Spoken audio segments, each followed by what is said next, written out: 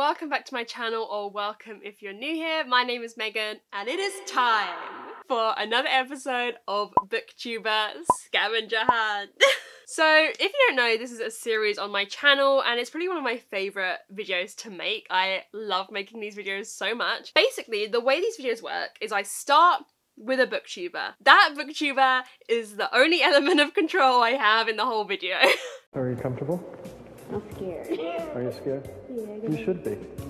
I start with one booktuber, they give me a reading prompt. It can be anything they want. I go away, I read a book based on it, and then they tell me which booktuber to go to next for my next reading prompt. So I literally have control over the first booktuber, and I don't even have control of what they say. I still can't believe this, I asked one of my favourite booktubers, people on YouTube, Cindy. I asked Cindy if she would send me the first reading prompt and she very kindly said yes. I still really can't. A bit starstruck, not gonna lie. I'm gonna watch the video that she sent over. I've had it for a while now, but I haven't been ready to film this video. So I'm gonna watch her video now and let's see what reading prompt she has given me. Hey Meg, thanks for inviting me to be on your channel. I was trying to figure out what prompts I should give you for the next book to read, and I figured instead of deciding on whether I should be mean or whether I should be nice, I'm gonna go ahead and leave it up to fate. So my challenge for you is to pick your book based on the first book that you see on your Twitter feed. So I want you to log into your Twitter and keep on scrolling until you see someone mention a book or post a picture of a book, and that will be the next book that you read. And obviously if you have already read the book, then you can just keep on scrolling until you see the next one that you haven't read yet. So yeah, it's just gonna be totally dependent on what your Twitter feed is gonna be like that day.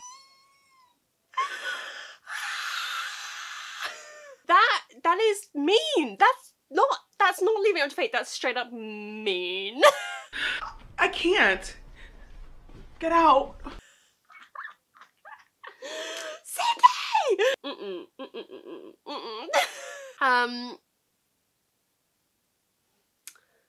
Fuck.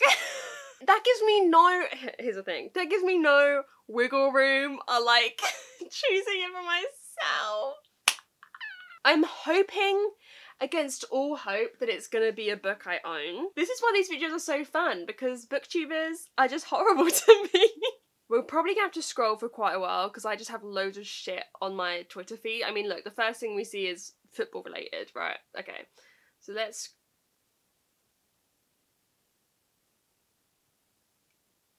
Do you know what, honey? See you later. Take care, my love. Call me a cab. The first one that's come up is Dreams of God and Monsters, but isn't that a sequel? So does that mean I read Daughter of Smoke and Bone by Laini Taylor? I think it does. I think that means I read Daughter of Smoke and Bone. Does it? I don't... Okay, here's the thing. When I have no guidance on the rules, I don't know whether this is me breaking the rules, because I can't read the third book in a series, right?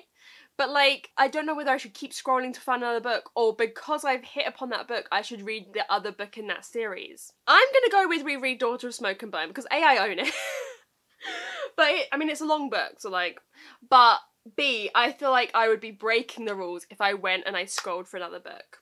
Do you know what I mean? I feel like that would be against the rules. So we're gonna read Daughter of Smoke and Bone. So I have the Illumicrate special edition of Daughter of Smoke and Bone, the first one. I don't have the whole series, I only have the first one. I'm very excited to read this. I'm very excited to read this. I'm gonna collapse. No, I don't. I feel faint. I've struck gold, lady. I loved Stranger Dreamer by Laini Taylor. I've only read Stranger Dreamer. I haven't read Muse of Nightmares. And here's the thing, I don't really want to be starting more series when I haven't finished like the other series by this author, because I feel like it could get confusing. We're just gonna go with it. I feel like it's what we have to do. We're gonna go read this. Oh my god, I'm terrified. I'm really excited. I can't wait to read like the whimsical, magical writing. So thank you, Cindy. It actually worked out well. I hope that was what you would have done in this situation. I feel like if I didn't read Daughter of Smoke and Bone, I'd be breaking the rules. But I don't know. Let's go start it. I'm so excited. Okay, so it's been a long time since I last spoke to you. I started this video and then I promptly stopped it. But I am halfway through Daughter of Smoke and Bone. I was really intimidated by this, but it's actually been such a quick read and it really wasn't what I was expecting. This is predominantly set in our world. I think having read Strange the Dreamer by Lady Taylor, which is so fantastical in this other world, I thought this would be the same, but it's not. It's mainly set in Prague, but there is another world that our main character goes into. So we follow Karou, who has basically grown up with this group. I think they're called Seraphins? No, they're not. That's the other thing. Let's get it together before you want to read. Chimera, one of them. She's grown up with them, and it's like basically these creatures that are half resembling human, half resembling these other animals. And for as long as she can remember, she's kind of done errands for the lead guy, and that's been her setup. That's been like her family throughout all of her life. But now there are these angels, these seraphins, which have come to Earth and are starting to like burn, put their hands on the doors and scorch the doors that are portals into this other world. What's the other world called? Elsewhere. So you have our world and you have Elsewhere. And then the doors begin to close, basically. Karou gets like disconnected from them. That's in the synopsis, so I don't think it's really a spoiler. Yeah, I didn't expect it to be so grounded in our world, but I am enjoying it. But I feel like reading this, I do prefer Strange the Dreamer, but this is still very good.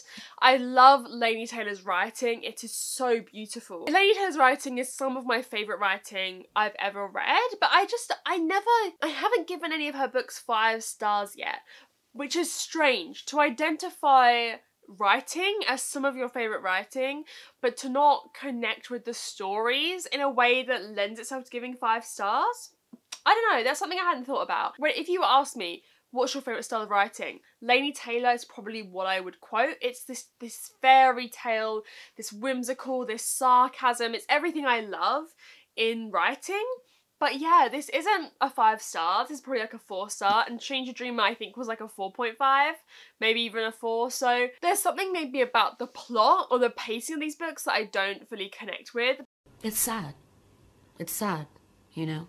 It's a shame. Part of me thinks that Laini Taylor's writing does lend itself better to being a completely fantastical world that is nothing like our own, because it gives it less boundaries. This book maybe feels a bit constrained, but I am really enjoying it. And listen, it's like 10 years old, this book, and it does not feel 10 years old. It feels like a modern romance, modern fantasy book. I feel like a lot of fantasy you read from like 2011, 2012 is so dated, like incredibly dated, whereas this does not feel like that. This doesn't feel dated at all. I'm really enjoying it. I didn't really want to read this now, if I'm honest, because I wanted to finish Muse of Nightmares to like finish off that series before I started a different Laini Taylor series so I didn't get confused, but I'm really enjoying it. It's such an easy read, such a quick read. Right. You alright, Nicky? No, I'm not alright. Everything's just stressing me out at the moment. So I finished this a couple days ago.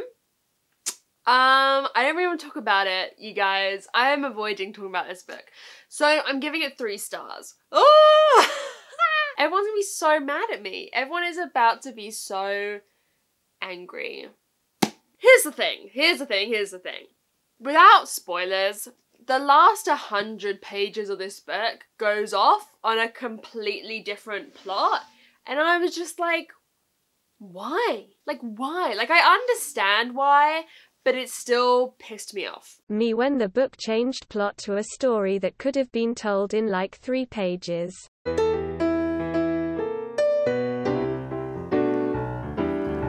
It made me angry. I wasn't happy. I was like, bitch, what do we think we're doing here? Like, why have I spent the whole book getting attached to these characters and suddenly you're like, whoop, let's go talk about something else, shall we? No. What? It felt like a short story. You know when authors do like short prequel stories, like short novellas to go along with a series? It felt like one of them had been lumped in a book. I never bought into the romance in this. I think if you want to love this book, you've got to be obsessed with the romance. You got to feel like the earth is fucking moving, the stars are aligning, the moon is shining, I don't know, like all of the celestial power is is coming together for this romance, and I was a bit let down by it. I felt like I turned a page and 20 pages had been missing and suddenly they fell in love, and like I'd missed the 20 pages where they started falling in love. Like, it was literally instant. Never have I seen more of like an insta love. And listen, I understand why before all of you stans come for me. I know why. Doesn't mean I agree with it. Doesn't mean I enjoyed it. This book reminds me of the phrase beautiful gowns. When something is beautiful but lacks substance. This book, beautiful writing, beautiful gowns, some of the most beautiful writing ever, no substance, really, for me. Ooh! If Beautiful Gowns was a book, it would be this. Beautiful gowns. Beautiful gowns, but not much else. Number 1, please judge me. Number 2, please hate me. Because number 3, I love it. I'm gonna continue on the series. It's Miss Lady Taylor. I want to read the series, but it has been bumped down my priority of series. I'm not gonna lie to you. What once was a top series for me to like read and get into is now like,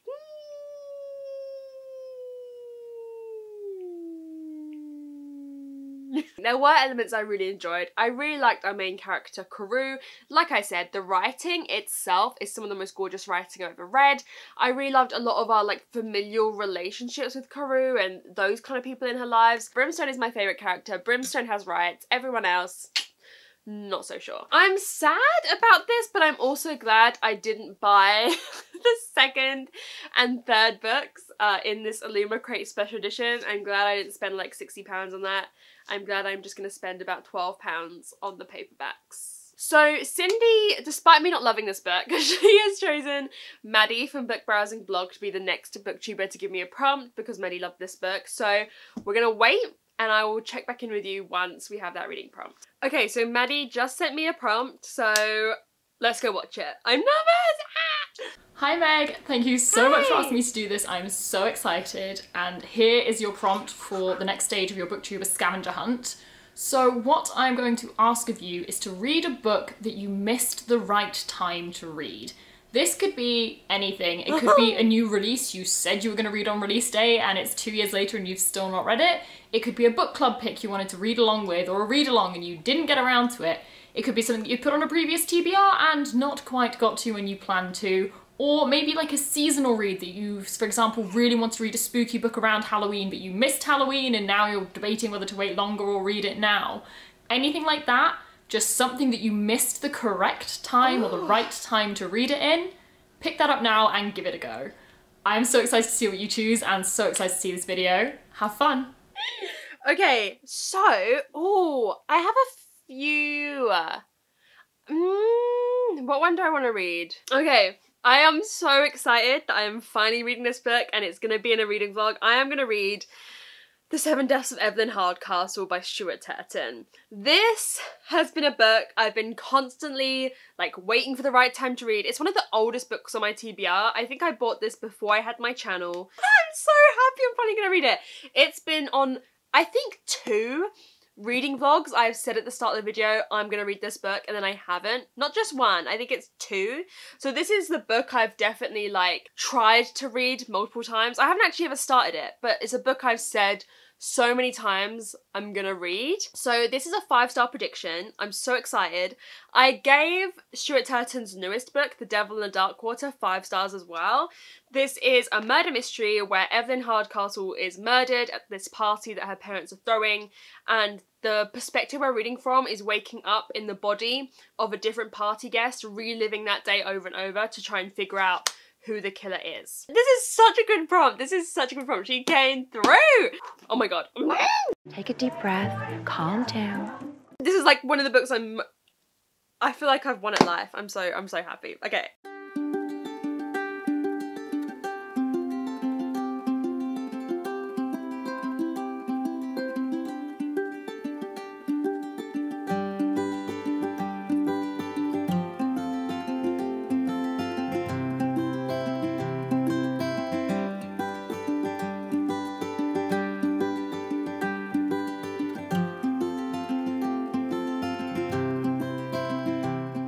I am 100 pages in. I'm 100 pages in, and I can really tell this book is about to, like, mindfuck. Like, I don't think I'm quite ready. Our guy is living the day of the murder. I believe the murder is going to occur in the evening.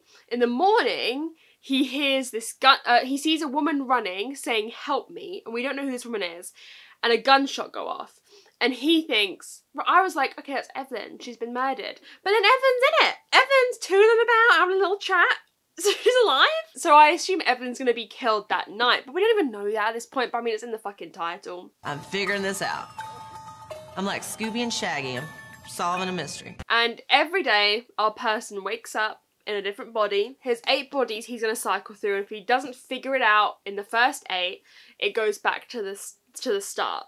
And also, there's other people trying to figure out the murder mystery too, because whoever figures it out gets to escape from, like, this purgatory hell that is waking up in this place every time. It's like a race as a murder mystery, which is so much fun to me. It feels very different to The Devil in the Dark Water by Stuart Turton. That's more of a linear story, whereas this already is, like, jumping around the place.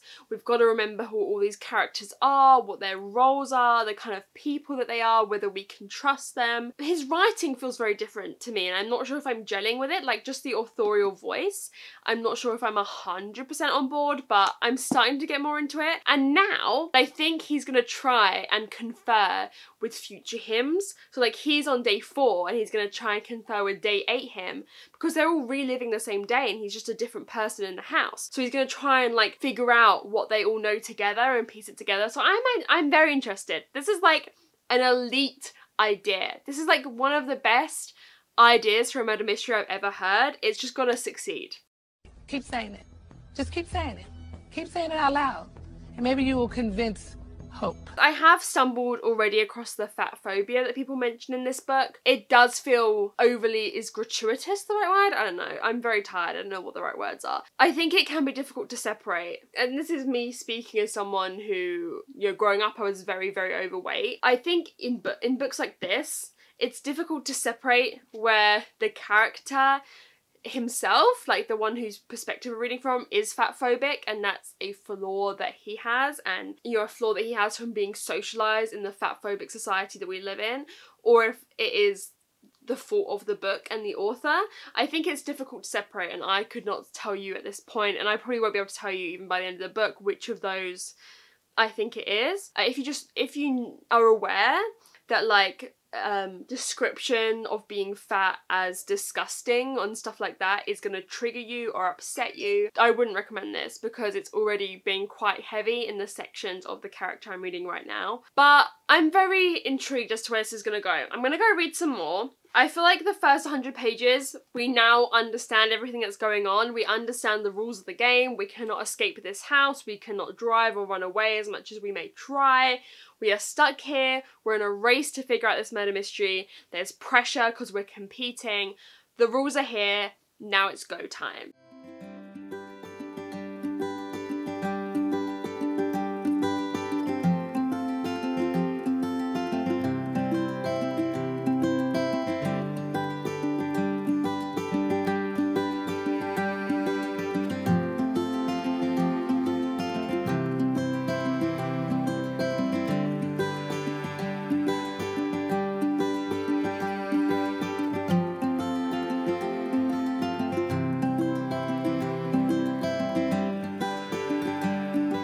I'm on about page 300. It's a very interesting book. I don't really know how to take it. I am enjoying it, but you definitely have to constantly be aware of everything that's going on, because I got a few bits wrong. Basically, he does have these 8 lives to go and live through. There's one rule that I don't really understand, in that he jumps back to some of them if the person he's in falls asleep. And I don't really understand how that works and, like, who gets skipped over, but I said, like, it would loop around, so he goes to the 8 and if he hasn't figured it out it goes back again, but he loses his memories of anything he's figured out in that first loop. It's intimated that this has been going on for a long time. This isn't the first loop. This has been going on for a long time, and he's been trying to figure this murder out for a long time. But it's such an interesting murder mystery. If you love murder mysteries, this is so unique and unlike anything else. Okay, this may you're gonna drag me for this. You guys go drag me for this, huh? Okay. This may be a bit of a weird, like, comparison, but the way that he's having to figure things out reminds me of when I used to play Nancy Drew games as a kid, like the Nancy Drew mystery games. You know you've got to figure something out. You know you've got to do something, an action to unlock the next piece of the story. And you'll just click around blindly until you get lucky. And that's what I feel like he does. He kind of just, like, chucks shit at the wall because he's so confused. He doesn't even know who he is. You just chuck shit at the wall and you just hope that something lands and you find, like, the right combination for something to move on. And that's kind of what I feel like this has been like. There's so many secrets in all of the people at this house. The house almost feels like its own character. It's been left in the state of decay because of the, like, financial situations of the Hardcastles.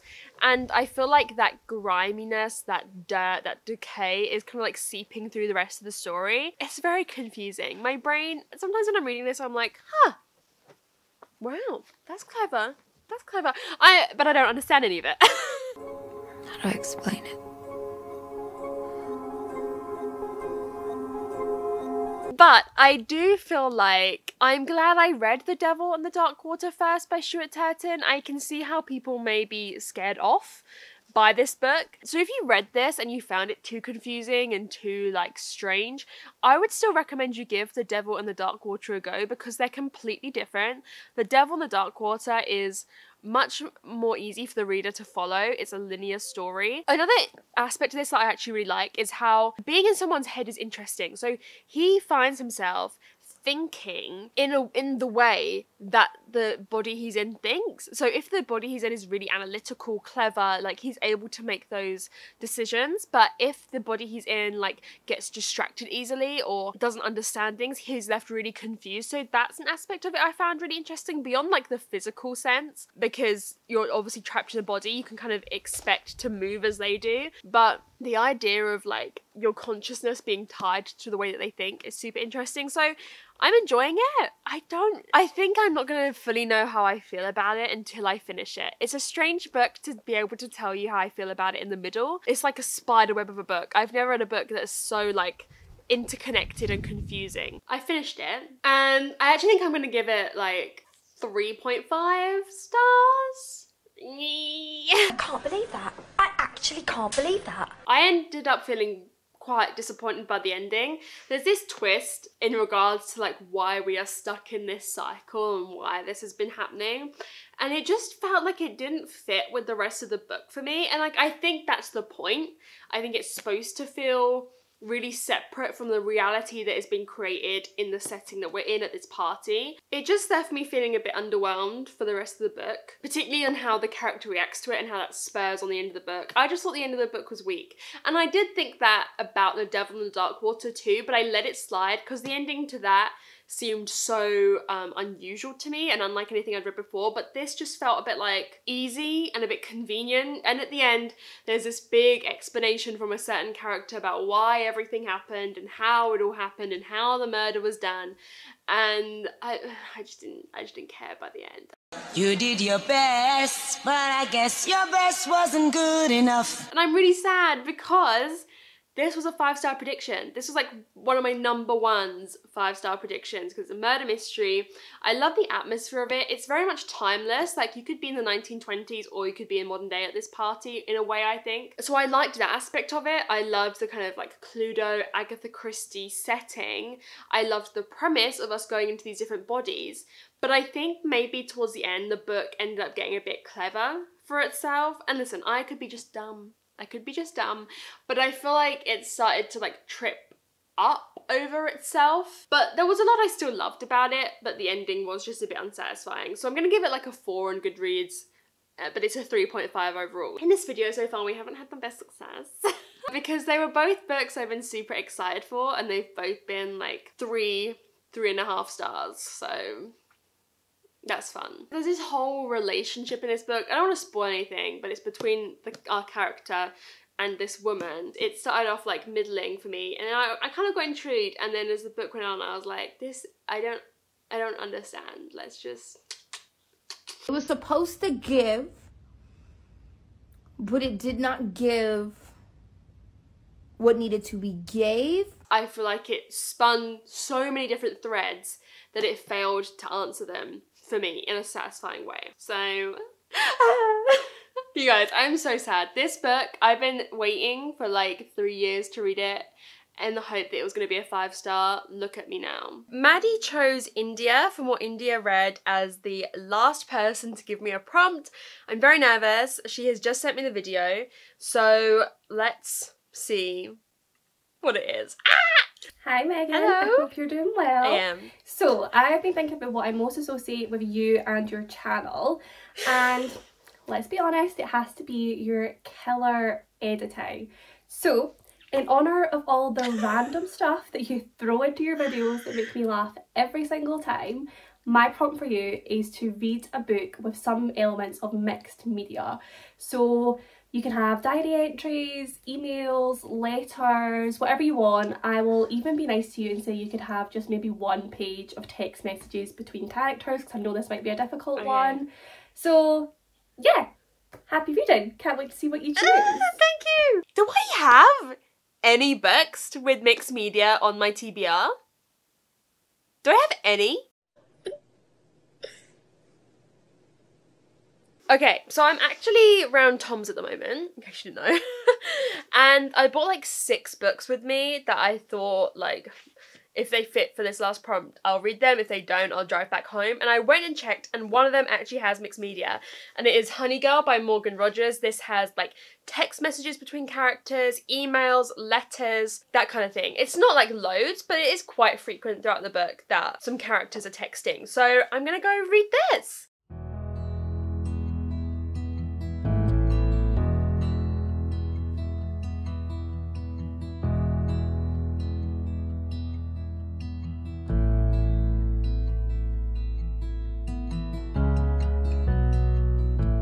I am halfway through Honey Girl. It's only like 280 pages long, so it's not long at all. And I'm really liking it. So basically we are following Grace, who has just finished her PhD in astronomy. She has been living this really strict life for 11 years in terms of academia, where she's been pushing and pushing and pushing herself to achieve this goal, and now she's achieved it, she's feeling just so like burnt out and hollow. And like as I'm reading it, I can definitely feel myself relating. I mean, I have not been out here doing academia for 11 years. But I think I'm the kind of person that through school, whether like through secondary school and then GCSEs, then A-levels, then university, like I was constantly putting myself under so much pressure to like be the best and to achieve so much. And now that I'm done, like I finished academia forever, I'm kind of sitting here like, fuck. Like, you know, feeling like I need a break from it all, and that's what this summer really is for me before I start thinking about my next steps. So I feel like I'm reading this at a really fortuitous time where I can really relate to it. And basically she went to Vegas, and when she was drunk she married another woman there, and it's a story of them kind of like reconnecting and falling for each other, and she's just gone to visit her in New York, and that's kind of where I've gotten to. I really love the writing. This is a really beautiful writing style, and a writing style I haven't read a lot of before. There's like a lot of moments in this where I like want to write it down. It's just a really beautiful style of writing, but it feels very different. It feels like poetic. There's this really great element of like found family and like queer found family, and Grace has a really difficult relationship with her dad in particular. He's very strict, like he expects so much of her and is very angry when she deviates from that path at all. And there's just these great characters and friendships and love that she has surrounded herself in with her friends that she lives with. And me every time Grace and her friends speak. That was beautiful. You did such a good job of expressing yourself. I just feel like I haven't read a book as well in a long time where the friendship group expresses such great adoration for each other. Yeah, such great love and affection, and like showcases that to one another. So I've really been enjoying that as well, and it's just like kind of a beautiful book. Don't go into this thinking it's a romance, because it's not really romance. It's more about Grace finding herself. I feel like it's what it's gonna be, and realizing that like this constant push to the next thing and the next thing and the next thing and the next thing isn't all that it's cracked up to be, and you have to find balance. So it's not really romance, but there is this soft and gentle growing romance between them, and it's really beautiful. I don't often love romances, but I think maybe romances like this, where there is that romance but it's also paired with a main character like going through a journey themselves, is maybe what I prefer. So, and we have had quite a few, like, before they met up, her and Yuki were texting a lot, so it fits the multimedia challenge before anyone says it doesn't.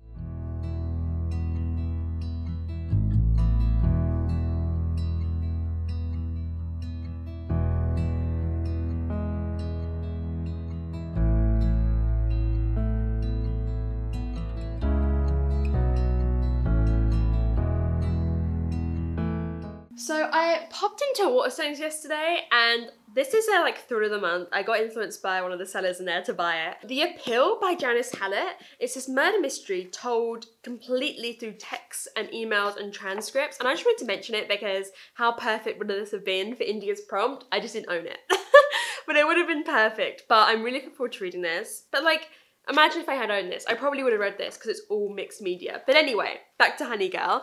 I finished it. I think I'm gonna give it 4 stars. I really, really loved it. It was just this beautiful, quiet book. I don't feel like there's much for me to like update you on because it's a very quiet book. There's not much plot points, nothing big happens, but it's just about Grace like coming to terms with how she hasn't allowed herself to look after herself and pay attention to her mental health. The plot kind of veers off from what I was expecting it to do. It goes in this like different, even more quiet direction, but I think it was like the perfect thing to happen in the book. I thought, you know, it examined the ingrained racism in a lot of work communities, scientific communities, how difficult it is for like Black women in particular to achieve what they want to achieve, but also just like burnout culture and the culture that says you always have to be working even at weekends and stuff. That's something that I'm trying to like find a balance with as well. So I felt like for me that element of it came at a really great time. I feel like this book did a really great job of exposing like really difficult parts of our culture,